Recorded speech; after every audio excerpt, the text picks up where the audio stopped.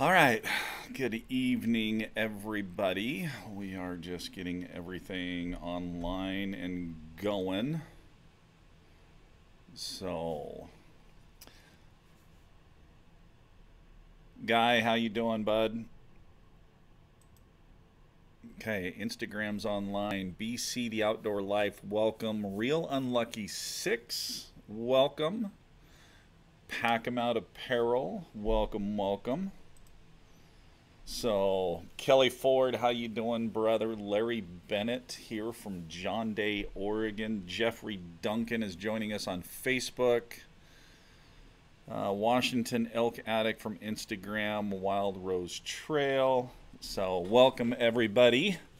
So, Sean King, good evening. Rainbows 949. So, people are jumping in. So, we'll kind of give it a little bit here for everybody to kind of jump in a little bit, and then we'll get rolling. Rose, how are you doing? So tonight we're going to talk about sodium and intake while hunting and the importance of it. So I think this one's going to be kind of interesting. I've been doing, quite a bit of research. I mean, I've looked into it a while ago, but I've been doing a lot more research the last couple of days, and have really found some interesting information. So, Nicholas Curry from YouTube, good evening. Jay Tapadin from Facebook, hello, hello. Jeffrey Duncan also joining from Facebook. Excited to see you in Wyoming this summer. Jeffrey, looking forward to it.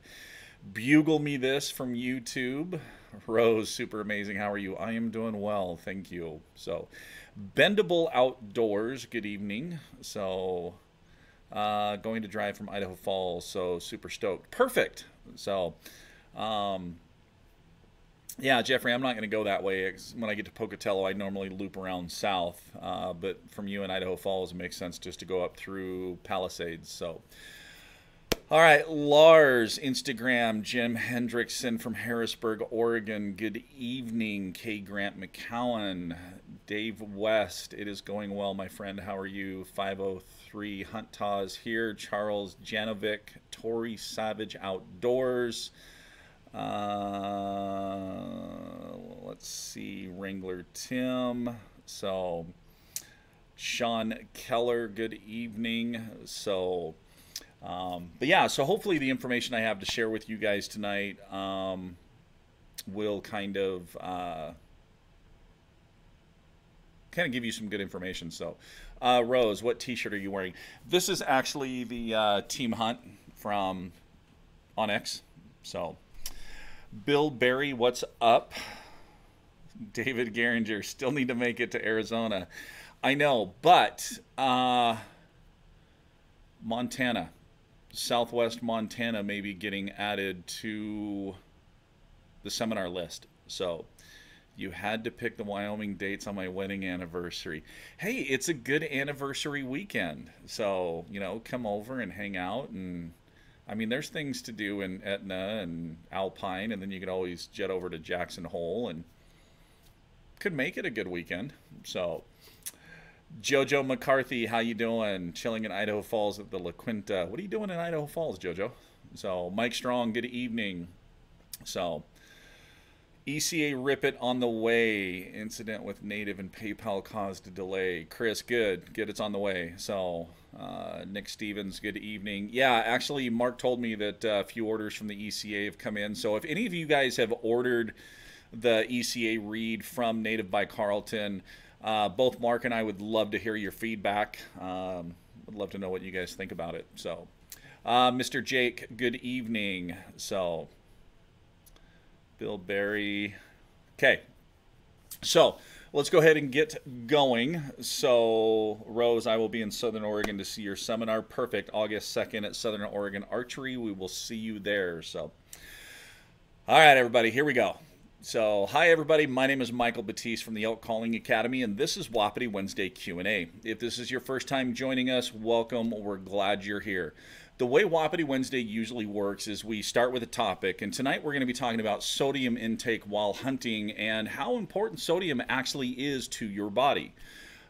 Just like always, it doesn't matter which platform, whether you're joining us from Instagram, Facebook, or YouTube, feel free to put your questions in as we roll along, and we will do our best to answer those. So just like always, there is some information that I can't share because we do have students and the Patreon members over at elkcallingacademy.com that kind of pay for kind of those private lessons and tutorials and calling tips and tricks. So also, if this is your first time or you're enjoying the content that we're putting out, make sure that you hit that like or subscribe or follow button, and be sure to turn notifications on so that way you're notified whenever we upload a new video or we go live. So, all right. Here we go. Joe McCarthy, drink pickle juice. So yes, pickle juice is a good way to combat. So really where all this stemmed from is the other night I posted a backpack meal that I had tried. And shortly after I posted that, I started to get a few messages from people asking if I was concerned about the 1,500 milligrams of sodium that was in that meal, which then led to some, conversations. And it was really interesting to hear how low amounts of sodium that people are taking into their body. And so I really started doing a lot of research because I know that marathoners and triathletes and a lot of endurance athletes take salt tablets. And so it really got me thinking, okay, what's the deal? So now, first off, I am not in the medical field. I'm not a doctor, and I'm not going to tell you how much sodium you need to take because that really varies from person to person. But what I do want to do is share information with you that can help you calculate the amount of sodium you need. Now, in response to the 1,500 milligrams of sodium that was in that one meal is you need to understand that throughout the day, you are sweating out sodium and you're also excreting sodium in your urine. So you have to replace that sodium. Because if you don't, one of the things that can happen is you can actually get hyponatremia, which is basically low blood sodium. And what happens is if your sodium gets too low, you can actually start having, effects to where you can get groggy, sluggish, nauseous, and ultimately you could slip into a coma, and people have actually died from this. So one of the things that happens is basically when there's not enough sodium in your body outside of your cells start absorbing water, and that causes the cells to basically swell, and that includes your brain cells also. So one of the things is, especially for a lot of people that are out there, and a couple of these individuals, when I talk to them, I was like, okay, well, when you're out hunting during the day, what are you drinking? Are you drinking any electrolytes, or are you putting anything in? And they were like, no, we just drink straight water. Well, the only problem with that is so you're sweating, you're losing sodium in your sweat, you're losing sodium in your water or urine, and you're only drinking water back in. Well, you're actually diluting the sodium in your body even more, which actually increases the opportunity for, your cells to take on that water and swell. So, like I said, you need to basically kind of calculate how much sodium you need, because everybody's a little bit different on how much they sweat and how much sodium they sweat. But on the average, and I mean, I researched quite a bit of this. Harvard Medical, there was quite a few places, you know, like Harvard Medical that I was going to in gathering information. And it was kind of interesting because in 1 quart of sweat is basically about a half a pound of body weight. But also in that 1 pound, or sorry, 1 quart of sweat, there's basically about 1,000 milligrams of sodium that you're losing in that 1 quart. And kind of a good way that they were saying is when you're training, so if you want to kind of calculate, when you're training, weigh yourself before you exercise and then weigh yourself after you exercise. And then basically, you know, see how much weight that you've lost. And that 1 pound basically, let me see if I can find it here, hold on. But that 1 pound, you know, basically could equate to 16 ounces. So basically 2 pounds would be about 1 quart of sweat. So if you're losing 2 pounds, that's roughly about that 1,000 milligrams. Now, the average that they recommend is, you know, about 2,300 milligrams per day for people that are 50 and under. But if you know, and that's for somebody that's, you know, exercising or working outside for long periods of time. Well, you know, archery hunting, yeah, you're hiking, you're basically exercising for long periods of time, and so there definitely is, you know, that sodium loss that's coming out. So that's why it's kind of important to, you know, figure out and kind of discover your weight, your, you know, sweat amount, and there are different things that you can do. There are tests, and obviously I'm going to recommend that, you know, you guys go talk to your doctor and kind of dial this in. Now, the reason I say that 1,500 milligrams, I'm not worried about it, because most everything else that I eat throughout the day for snacks and lunch and this and that is fairly low in sodium, so that big dose of sodium is usually in those nighttime meals. And we've all seen it that, you know, a lot of the backcountry meals that are, you know, dehydrated and this and that generally have higher doses of sodium content in them. So let me just jump back over here real quick.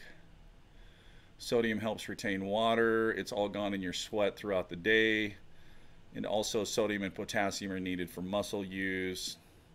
Hyponatremia, Rose, exactly. I have plenty of room in my skull for swelling. Brady Miller from Go Hunt eats a specific brand of salt tablet hourly while hiking. I thought it was crazy till I looked into it. Yeah, you'll see a lot of this, and that's why you know, some of these articles that I read also went on to talk about, you know, the sports drinks, because the sports drinks do have sodium and electrolytes in them, but they also contain a high amount of water as well. So you're getting that sodium dilution, even though you are drinking a sports drink.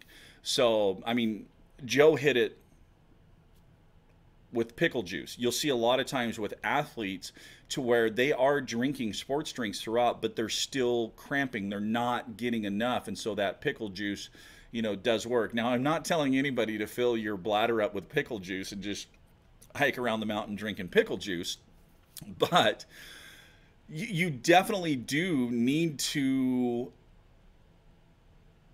you know, really find your amount for you, because it is critical to each and every one. And I never realized, you know, how serious it is. And it's kind of funny, because you have this, you know, fine line to where you drink electrolytes and sodium contained drinks while you're hiking, and okay, so you either get just a little bit extra sodium, or maybe you don't drink enough and you get dehydrated. So I mean, it's that fine line of staying in the middle. But the way our body is, so let's say you figure out that, you know, your 2,500 milligrams of sodium a day is what you need while you're exercising vigorously, you know, getting ready for season, or even while you're out there hunting. So your target's 2,500, but you intake 2,700. So you went 200 milligrams over.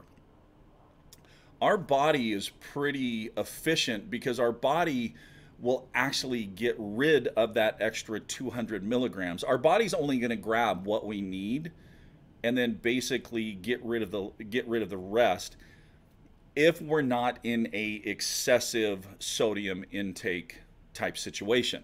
So now as we get older, I think it was Harvard Medical that talked about, you know, once you get over the age of 50, you know, then kind of the daily recommended for just somebody not exercising is 1,500 milligrams. So it drops quite a bit. But again, exercising and all that actually increases the amount of sodium that you do need to take. But if you are over 50, things are going to change a little bit because basically our body basically becomes more sensitive to sodium increases. So we kind of have to adjust. So these are all factors that need to, you know, kind of calculate your age, your sweat rate, you know, and even do some testing to find out how much sodium, you know, you're putting out in your sweat. So let's see, I had a few more comments. Electrolyte tabs, salt is more than just sodium, like D. West said. Potassium is also key, along with chloride, calcium, all help to maintain the body fluid. Yes, you're right, and that's why you know, a lot of these, you know, basically drinks like the Ready Nutrients, it has those electrolytes and it has those other minerals in there, and that's why I'm saying it's a balance with everything that you're doing. What you're drinking, what your snacks are, what your meals are. These are all things that you need to sit down and calculate and make sure that you're within that right window, that, you know, right basically intake line for you. And like I said, this varies from person to person because, you know, it's basically the kidneys that regulate the sodium balance within our body. Let's see, there was something else. In the info you found, do us bigger fat boys need less sodium than normal folks? Just wondering. Sean, it doesn't really have to do with size. I mean, I mean, yes, size is going to play into, but it's more so, you know, how much you're sweating and how your body is getting rid of the sodium, basically. So there is a lot of that. In fact, David West just hit it. If you're cramping or feeling lethargic, you're already too low. So I've been there. I remember several years back, dropped into a basin and was chasing a bull and ran out of water, and basically I made it up and out down to basically the trail and was on my way out, and I started cramping so bad on that trail that it was miserable about that last mile to, you know, get out. I'm just thankful it happened on the trail and not actually when I was in that basin. So by myself on 8-day backcountry sheep hunt, I had plenty of water but not enough electrolytes. I had to hike out after 4 days, headaches, heart palpitations, no sleep. Thought it was elevation sickness. And it could be, and that's one thing that's interesting, bringing up elevation. Thank you.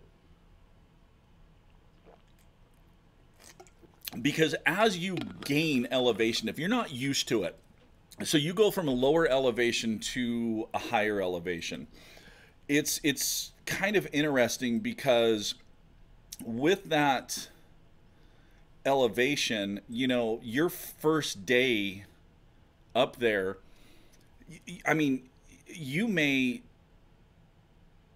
lose 1,100 milligrams of sodium. So,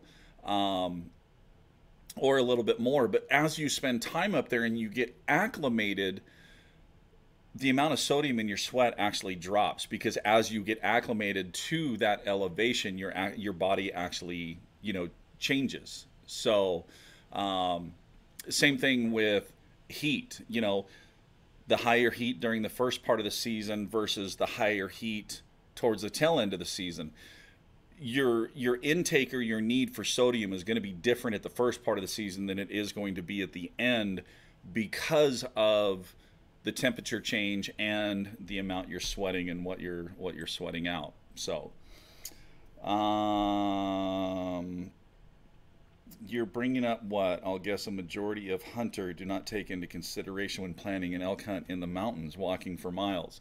So, and yeah, that's all part of this, because like I said, just these couple of conversations, that I had with individuals, and it just got me thinking, going, okay, for those of us that live out west, we have the mountains, we spend more time hiking those and this and that. How many people that are planning an elk hunt really think about this kind of stuff? I mean, I certainly didn't until, a couple of years ago, when I really started researching, because that's one of the things. I was looking at all these backpack meals, and I was just like everybody else. Holy crap, look at all the sodium that's in this. I don't want that much sodium in my body. This is ridiculous. Why can't somebody come out with a low sodium option? But then I started doing research, and yeah, I grew up as an athlete, playing sports and this and that. And, but I mean, we didn't really have discussions like this. And so once I started diving into it and doing a little bit more research, it was like, wow, I really haven't been thinking about this. So, and like I said, the last couple of days kind of going through these articles and this information, and then kind of going back and thinking on hunts. Yeah, I remember times where, was a little groggy, and I was like, okay, maybe I just didn't sleep that well last night, or, this or that. And it's like, oh, okay, well, maybe that wasn't the reason. Maybe I wasn't getting enough sodium. Now, I'm not saying, take a salt shaker in and pour salt on everything. Again, it's you have to calculate the amount for you. Okay, I cannot stress that enough. It is going to vary from person to person. There's not a magical formula that says if you're this age and this height and this weight, you need this amount. Because again, we all hunt differently. The pace that we go, how we hunt throughout the day, the terrain that we're hunting, the temperatures that we're hunting. There's a lot of different variations in there that you need to calculate and think. And we've all seen the news stories of hikers that were in great shape that got lost or didn't report back, and then they end up finding them, and you start to wonder, what happened. Well, I'm wondering if any of these were because of low sodium. So how many times have we sat there in a summer going, oh, I'm just going to go out for a quick hike, and you grab one small bottle of water and off you go. I'll be fine with this. Okay, well, here you are during the summer hiking to train, swap trail cameras or check trail cameras or this or that, and all you have is just straight water. Well, summertime heats up, you're sweating, you're losing that, and all you're putting back in is just straight water. Kind of makes you think a little bit. Let's see, Westerner. Also now carry electrolyte tabs, Bengay or muscle can't cramp cream. Great for hard pack outs. Freddie, how you doing, bud? It's a selling point to have a paramedic in your hunting team. Got my buddies covered. David, that is perfect right there. So, Nicholas, does it go by weight? So really,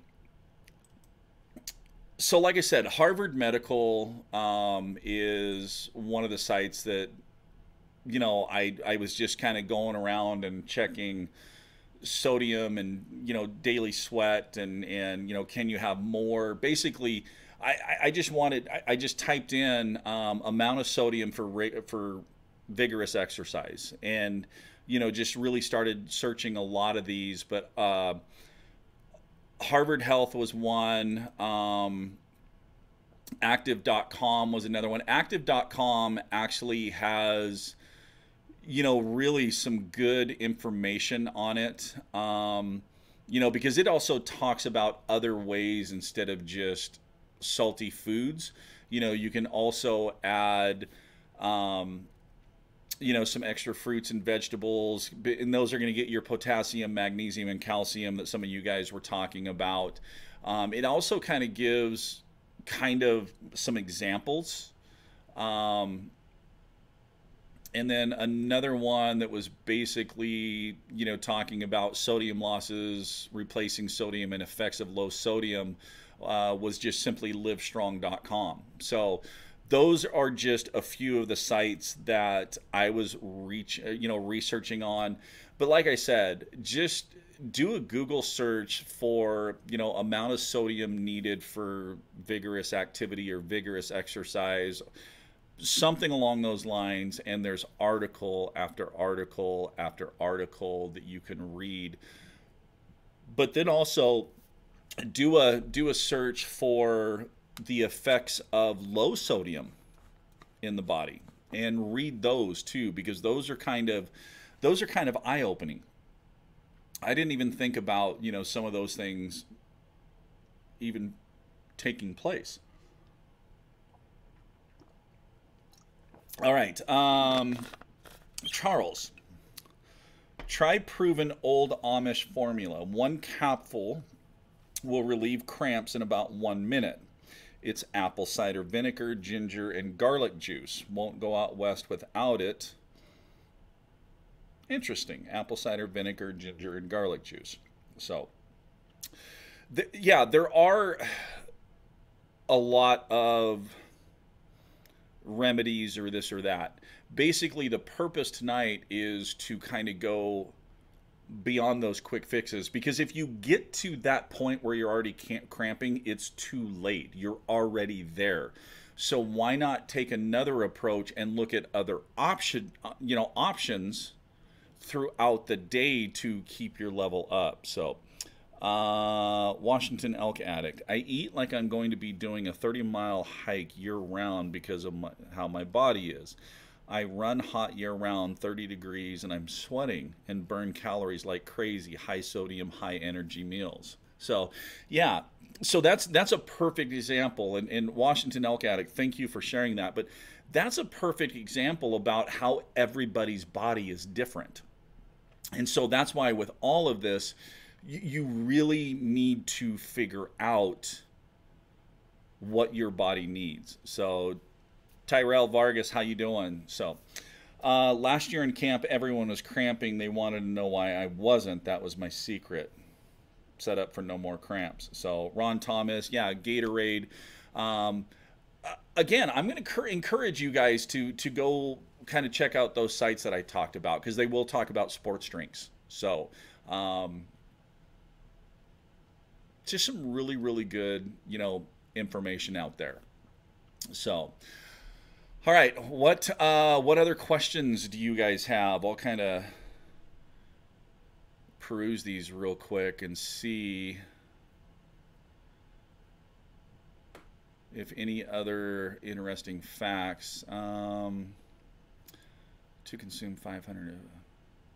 Okay, so basically on this one, it basically recommends consuming 500 to 700 milligrams of sodium for every 32 ounces of fluids consumed during or after physical therapy or physical activity. So sustained hiking. So that's for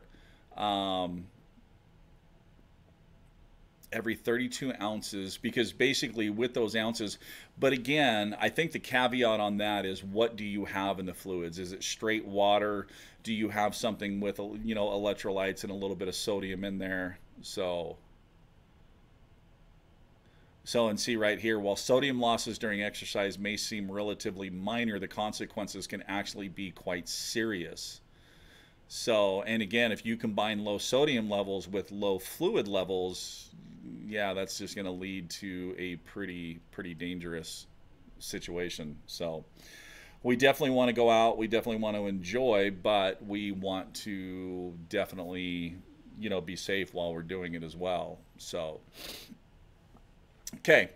So that kind of touches on the sodium, intake that I kind of wanted to talk about tonight. Like I said, I'm not in the medical field. I'm not a physician. This is just basically just stuff that I was researching, and I mean, what really started it was I had a few individuals tell me that their target is only 600 milligrams during the day while they're out archery hunting. I don't know their style of hunting. I don't know if they're just walking to a tree stand and climbing up in the tree stand, or if they're hiking 15 miles a day. It's hard to say. So if their walk is only from where they park to a tree stand and then they sit in the tree stand all day and then walk back, yes, that lower amount of sodium is probably okay. So yeah, that's why this is the amount's going to vary from person to person. So. Hi guys, fire questions, comments, concerns. Don't be afraid to tell me I'm off my rocker if you feel that way. So, University of Florida Exercise Science Department is also a good resource. So I haven't checked that one out yet, but I'll definitely go check that out. University of Florida Exercise Science Department. So for anybody that wants to go read anything up on it there. Bendable outdoors. Will fast sugars like candy bars and such have an effect on your sodium level loss? I didn't really see too much in anything about the sugars, really affecting too much with the sodium loss or sodium intake. Really, most everything that I was reading really talked about more the fluid intake and the diluting of the sodium that's already in your body, kind of compounding on top of the sodium loss while exercising. Because it's like I said, we're not only just losing the sodium through sweat. We're our kidneys and whatnot are getting rid of sodium in the urine also. So definitely need to be replacing that. So do you supplement protein on trips? I don't. I basically kind of, plan my meals so that, I'm getting protein. I mean, I always have jerky in my pack during the day. There's always, protein in the dinners. Lunch a lot of times is kind of that combination of, a lot of times it's a plain bagel with peanut butter, 3 strips of bacon, and just a little bit of honey, and then some from few snacks.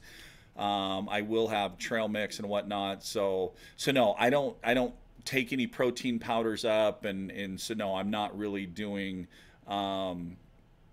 supplementing or adding a bunch of additional protein when I'm out there. Similar but different topic. While hiking in or out, have you found it better to eat specific types of foods while you're walking? Trail mix, gummy bears, etc. So really, the snacks that I typically have in my pack are kind of a combination of quick energy, sustained energy, protein.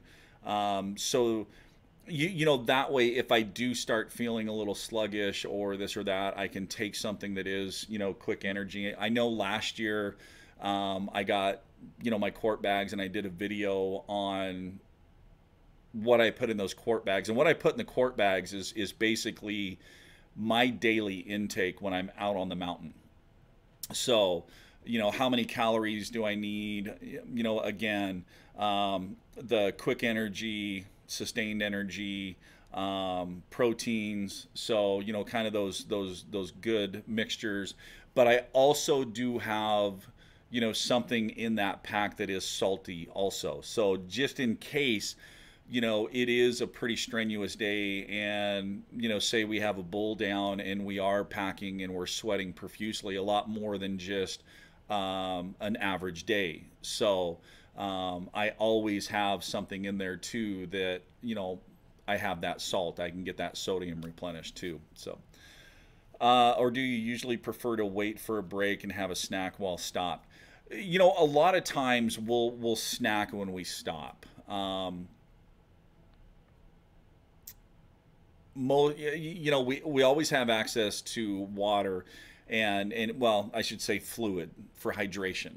But in that water, I always have ready nutrients, and I always mix magma.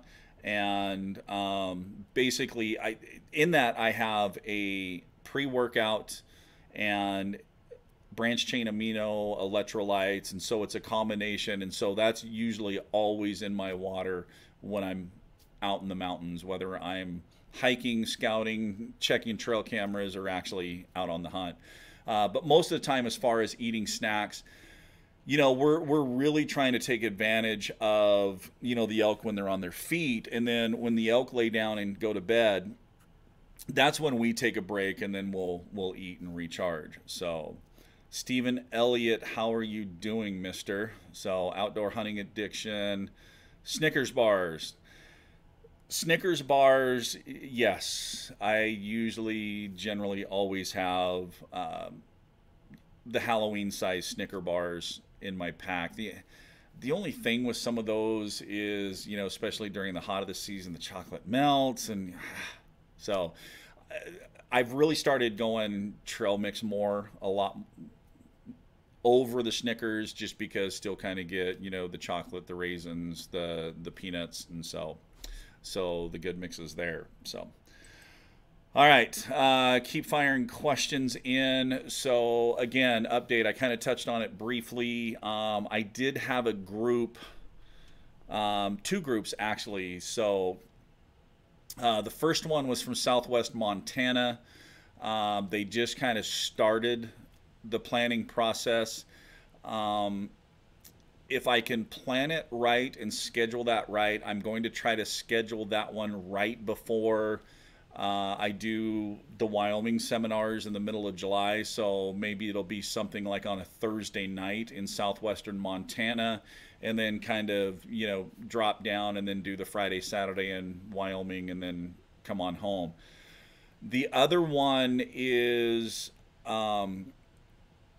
outside the ears in Michigan. I'm going to do a quick little 30-45 minute deal with those guys over Zoom video conferencing. So if any of you guys are on here and you are part of that group, yes, we did get that scheduled and figured out, and so keep tabs on that one. So yeah, Southwest Montana looks like it may be getting added to the seminar schedule for this summer. I know a couple of you guys asked about Washington and Arizona. Nothing as of yet. So Ryan Mayer, how are you doing, bud? So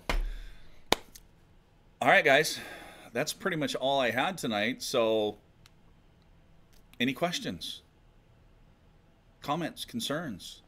You guys are kind of quiet tonight. Oh, wait a minute. Here, I guess I better scroll up on Instagram. Z Visa, hello from last year's giveaway winner. Yes, Z, I remember you won the basically the kill kit that we give away. So, Tyrell, are you looking forward to September? I am always looking forward to September. Any hunts in New Mexico? Nope, not heading to New Mexico this year. So, I've had good luck with the Cliff Bars while training for long runs. They have 3 times the sodium option, which I think would work well on the mountain. Yes, actually, the Cliff Bars, the crunchy peanut butter, are one of my favorite things to have in the pack. So you're exactly right. They do have a good mix. They pack well. They don't break up. They hold really, really well. So. Rad, I take salt tablets. There are a lot of people that do take salt tablets. So did you shoot the Tri-X? No, I have not shot the Tri-X yet. So, and Boondock Patrol, do you do this every Wednesday? Yes, I do. Every Wednesday night at 7:30. So No, I have not shot the Triax yet. Actually, I do have it set up where I am going in Saturday to do the Helix Ultra versus the Traverse. I will also shoot the Triax. I'm planning to shoot the PSE Evoke 35 while I'm there, and also trying to get it set up too so Saturday I can run over and shoot the Obsession F7 and F7 XL, which then kind of just leaves the Expedition lineup. So, David West, do you ever get people asking for your autograph at these forums or expos? It's happened a couple of times, and yeah, I don't know. I'm not used to it. It's kind of weird. It's humbling. So, but it has happened. So. Robert Gonzalez, a headache can ruin the day. I always have Advil or Tylenol in my pack just in case I need it.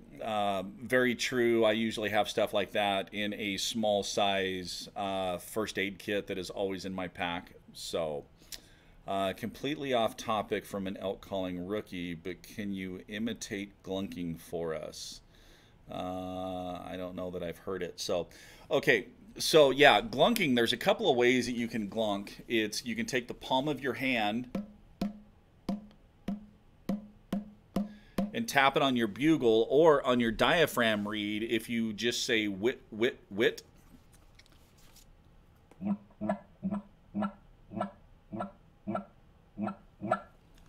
So that's just a couple of ways that you can actually imitate the glunking. So, Tylenol or Advil PM. I don't take any of the Tylenol or Advil PM stuff. I mean, I'm pretty fortunate. I don't get headaches very often. I usually just have liquid gel caps. So is just usually what I have in camp, so I can take ibuprofen. So.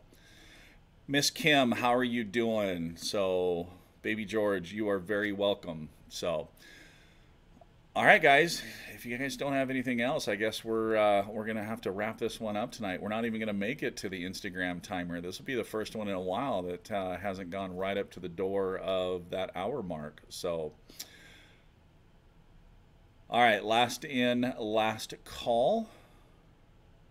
CBS oil, CBD oil.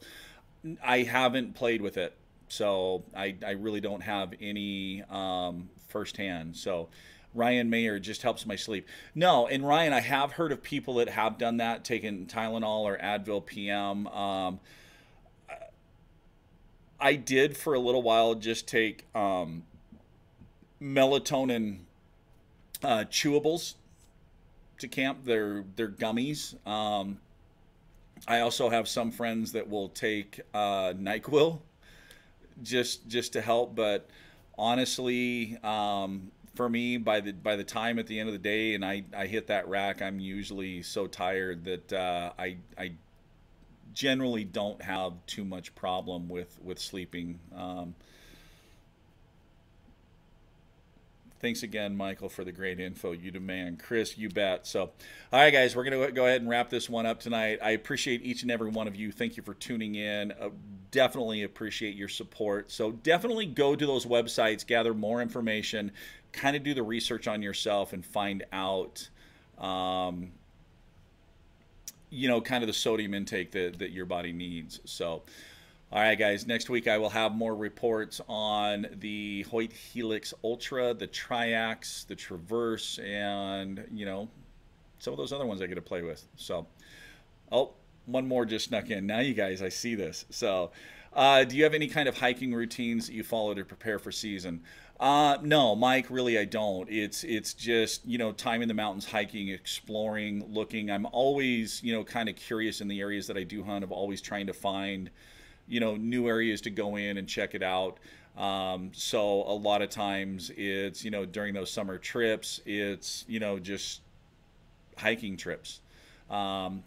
Here in Boise, we are pretty lucky because we are right next to the foothills. There are a lot of trails out there that, you know, I will do some pack hikes out on there.